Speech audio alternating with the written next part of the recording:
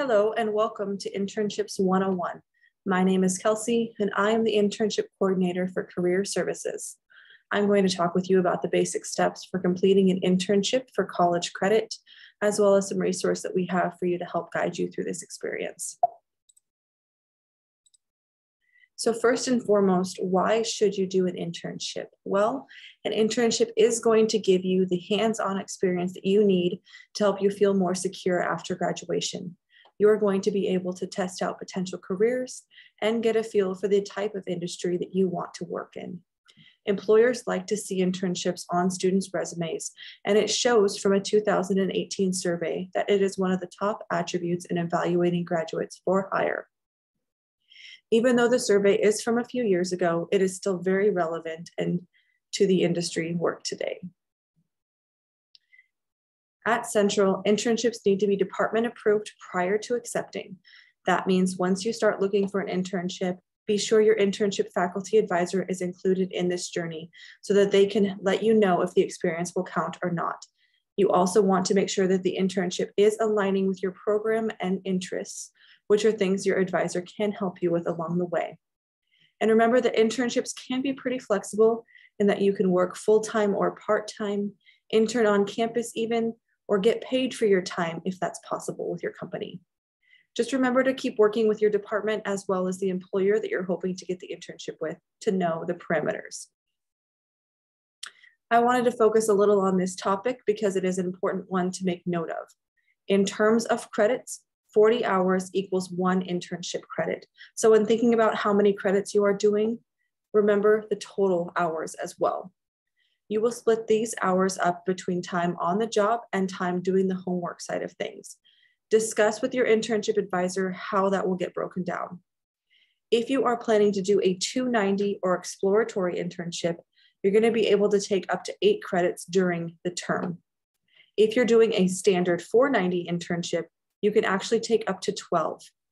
And those planning on doing a graduate level internship or 590 can take up to 8 credits in a given term, but that's actually all they're able to take.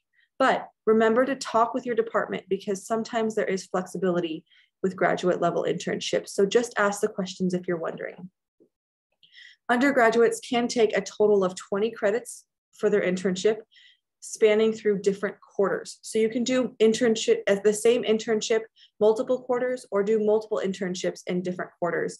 You just cannot go over 20 total credits.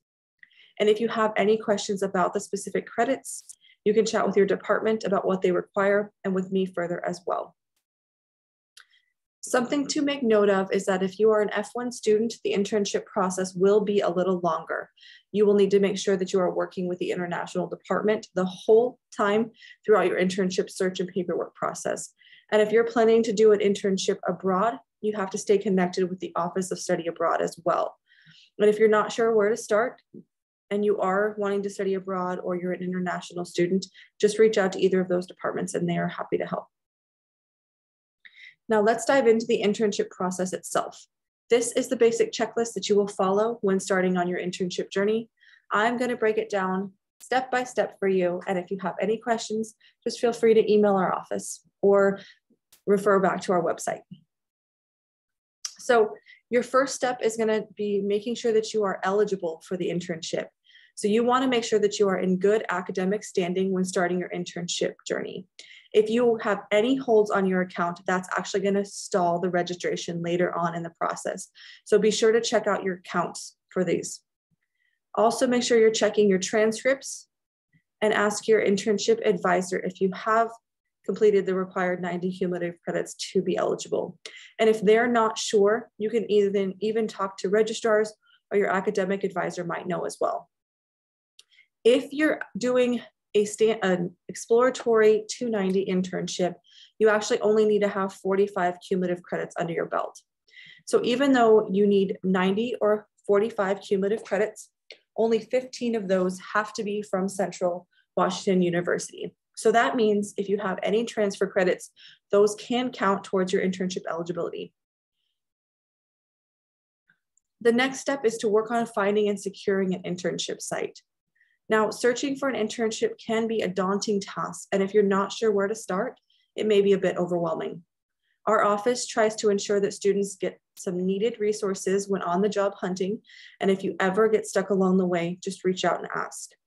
One of the resources that we have to offer is the Wildcat Career Network. It's a great network for you to find employers that are looking specifically for CWU students. And as a bonus, this is where your internship application is housed. So you're able to check that out as well. You should also reach out to your department because oftentimes they have made connections along the way and work with different companies through events or past internship experiences. Career Services also has quarterly events that students can network and connect with employers at. So be sure to check out our website for when these are occurring and make sure you see who is coming to the events to see if you want to be in attendance. Remember that even some bigger companies have events that they host as well. So always check the different websites to see what's available. There are also lots of general job boards you can check out where you can find some good internship postings, as well as different targeted job boards that are more focused on internships themselves. And if the company that you're interested in has specific websites, which most are going to, you can see if they have any postings directly on their site. Really be sure to look anywhere and everywhere you can and utilize those contacts you already may have in your toolbox.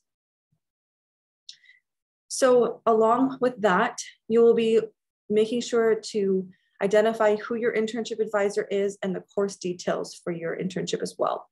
And it's important to really figure out who that internship advisor is going to be early on so that when you're doing the step before, figuring out kind of where to intern, they're able to help you a little bit as well. And since you need department approval for the internship you choose, it's really nice to have that conversation already started with your department so that you kind of know what you need to do. And really be sure to utilize this academic worksheet because it helps you kind of know what things you need to put in your internship application from your department. This has things like the course prefix, the number of credits, your faculty advisor's name and email, and they can even help you with who the chair and dean is as well if you're not sure. And then it also talks about what activities and objectives you have. And this is how it's broken down in the application, so it really helps a lot. The back side of this is going to talk about your learning objectives and activities. And this is really where you can write in at least 3. Most departments have a minimum of 3 learning objectives that they want you to write out. And you can write those out, what activities go with it, and then transfer this into your application once you've worked with your internship advisor. So it's a great resource for you to utilize to get some basic details for your application. The next step is to purchase your liability insurance. This is a requirement for all Central students doing an internship.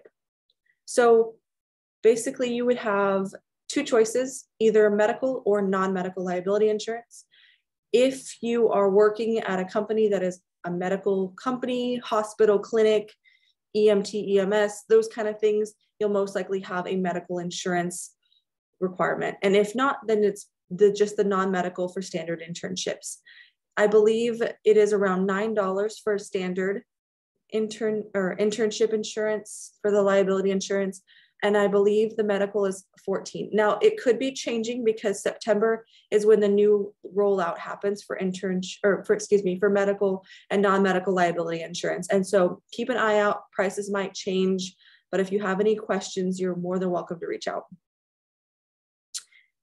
So if your internship is located in a medical or health facility, you actually might have a pre-internship file attached to your application. So these are going to be the files that connect with our current affiliation list on our website. They're most likely your medical facilities, and you can look through the list to see if your company is on there. Once you've seen that your company has one, you will read through the contract, email us if you can't find it yourself. I think most of them you'd have to reach out to us and ask, but sometimes the companies can provide them for you to see what additional requirements they need you to do to add your application. Most of the time, these things needed are extra vaccinations, background checks, different testing, etc. Be sure to work with your employer if you have any questions with the affiliation agreement, and you can also reach out to our office if you get stuck. It's really better to ask if your company has an affiliation agreement versus assuming it doesn't and then finding out too late that you have to go get a bunch more authorizations prior to starting your hours. Next step is to work on that online application in the Wildcat Career Network. The steps here are outlined, but I would really like to show you firsthand what it looks like to find the application on your own to help you understand a little bit better. So we're going to share a new screen here. I'm going to go into my CWU homepage.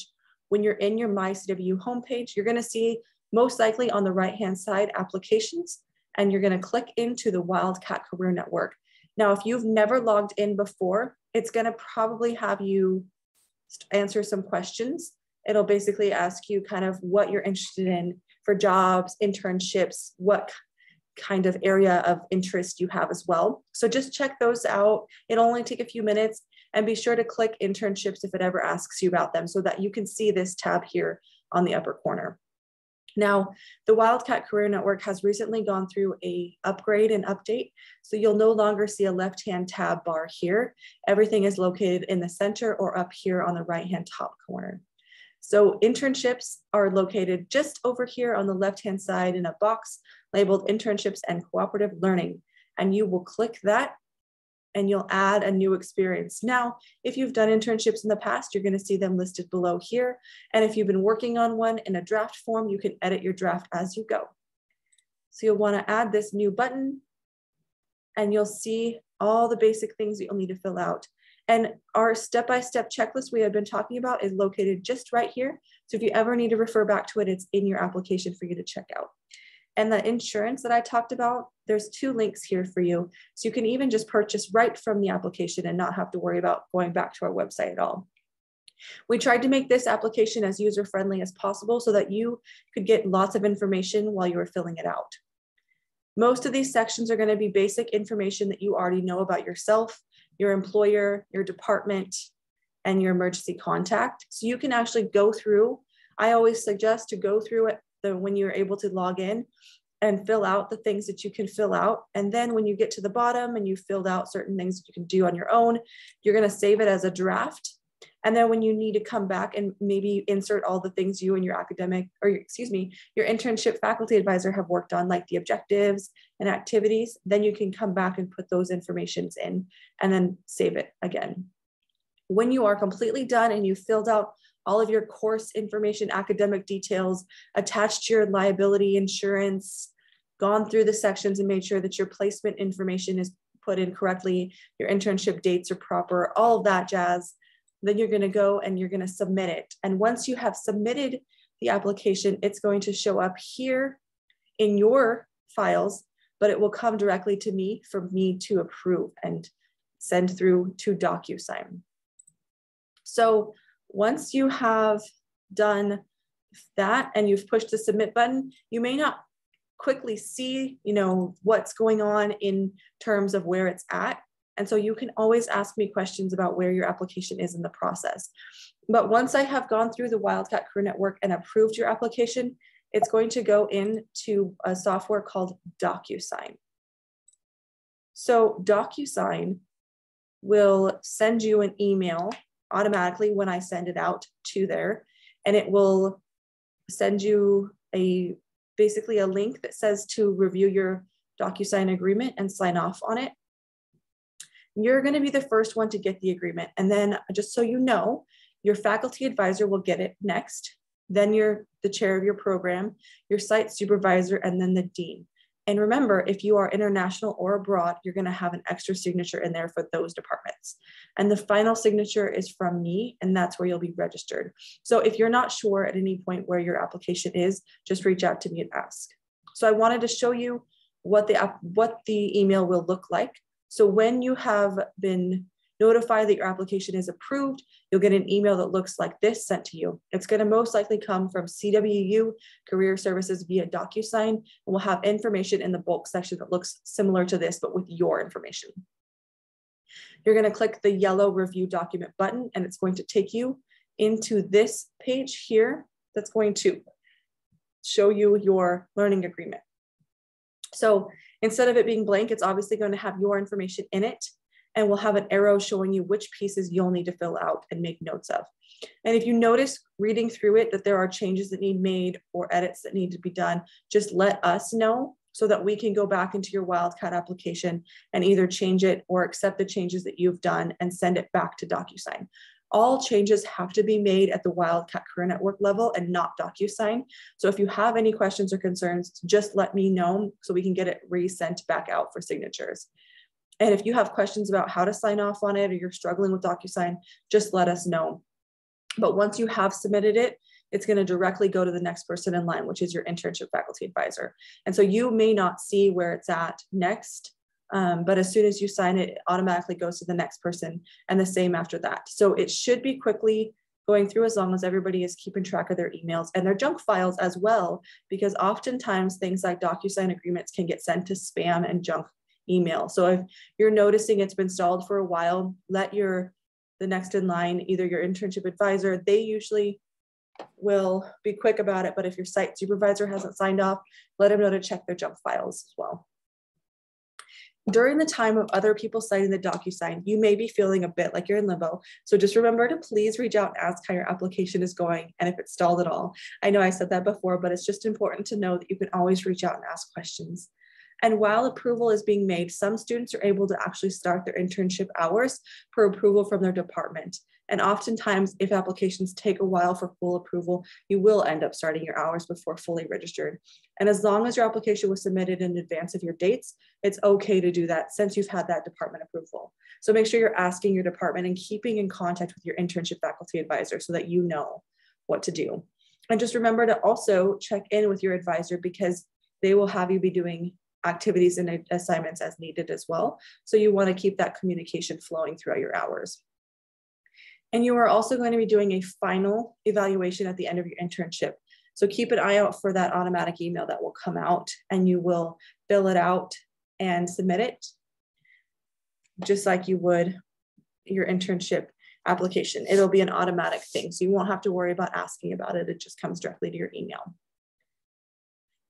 I wanted to put in our basic email or our basic office communication in case you wanted to schedule an appointment directly with one of our career counselors or with myself as well. So if you were thinking you needed some resume or cover letter advice, as well as mock interviews or job search tips, if you're really getting stuck finding an internship, you can schedule an appointment with one of our career counselors. And then if you want to schedule an appointment directly with me, here's my contact information as well.